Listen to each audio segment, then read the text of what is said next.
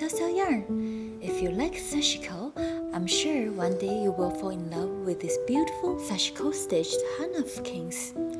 You can use them for all kinds of hygienic purposes, as a dishcloth, cover for fruits, a handkerchief, or a facial towel. The Sashiko stitches not only make your hanafukin look stunning, but also make it very durable. By hiding the extra threads between two layers, your hanafukin will also look beautiful from both sides. All these things make hanafukin a perfect object to sparkle joys in your house and a great gift for your friends or family. So today, I'd like to share with you some basic techniques to make your hanafukin look perfect. Step 1. Choose the right fabric. Traditionally, the fabric used to make hanafukin is called Sarashi, a loosely woven white cotton fabric. It is usually sewed in 34 cm wide with selvage on both sides. The more you use it, the softer and water absorbent your hanafukin will become. However, since I love recycling fabrics, I found this pair of very worn out pants and this piece of naturally dyed fabric from a broken sheet would be perfect for hanafukin. They are 100% cotton, and since they're very used, they're thin and loosely woven, and I assume they will perform as well as this piece of Sarashi that has to come here all the way from Japan. Step 2. Prepare your fabric. Take this piece of tsuno-kikkō Horned Tortoise Shell stitched hanafukin for example. It is measured 33 by 33 cm with 1 cm edge on each side. I will leave a 1.5 cm allowance so that the frame stitches can catch them. For the width, I'm cutting it to 36 cm and the length will be 69 cm. To start, let's fold the allowance on both the horizontal sides in. You can either iron it or just finger press it.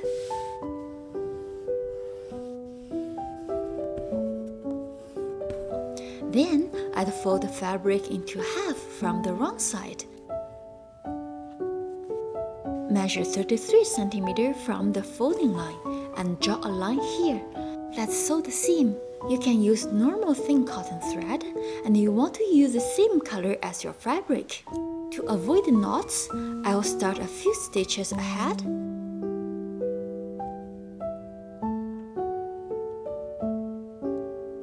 I'm using a contrasting color just for the purpose of demonstration. Make a couple of back stitches here to hold the two pieces of fabric together.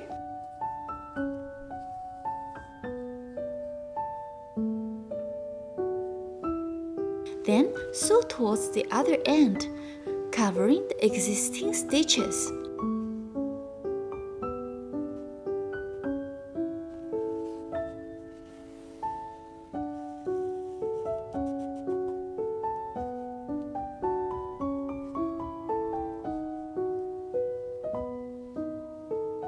When it almost comes to the end, you want to smooth the stitches out so your fabric doesn't stick together.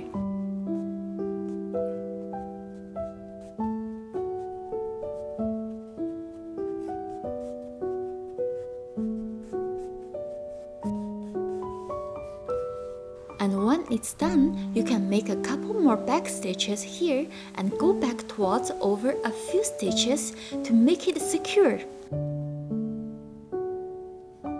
You can use the same method to prepare your pre-printed sampler hanafukins.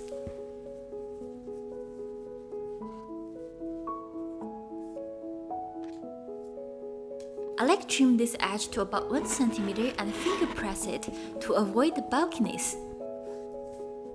Voila! You have your fabric prepared! A 33 by 33 cm frame with 2 closed sides and 2 open sides. I was lucky to find this big piece of fabric. However, if your fabric is not big enough, you can cut them into 2 small-sized pieces. Make sure you leave 1.5 cm allowance on the 4 sides. Sew one side of the 2 pieces together, same as how you sew the seam.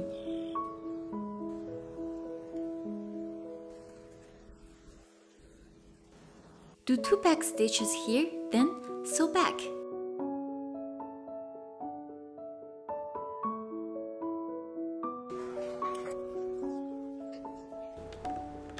Then fold the allowance on the 2 other side and sew the opposite side again.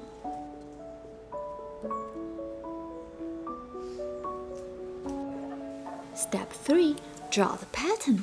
The pattern I'd like to show you today is called tsuno-kikkō Horned Tortoise Shell pattern. To draw the pattern, first of all, I would fold the fabric twice to find the center point. Then, draw the frame lines parallel to the folding lines and make them 1 cm to each side. For the horizontal lines, firstly, you want to find the center point. Draw a line 1 cm to it, then draw lines 1 cm and 2 cm apart. Repeat till you fill the frame. For the vertical lines, let's start from the vertical folding line. Then draw lines every 2 cm. Now your grid is done. Here is the center point. Let's link the 2 points here. Make sure you leave about 3 to 5 mm on each side for the horns.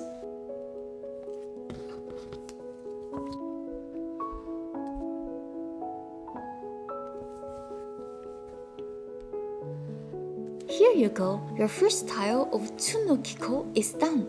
The next thing is easy. You just need to repeat the pattern line by line till you fill up the whole frame.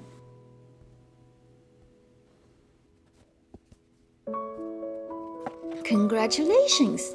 Now you know how to prepare your fabric for hanafukin from scratch and draw your own tsuno-kikkō pattern. In the next episode, I will share with you how to sew the pattern and some very practical hanafukin tips.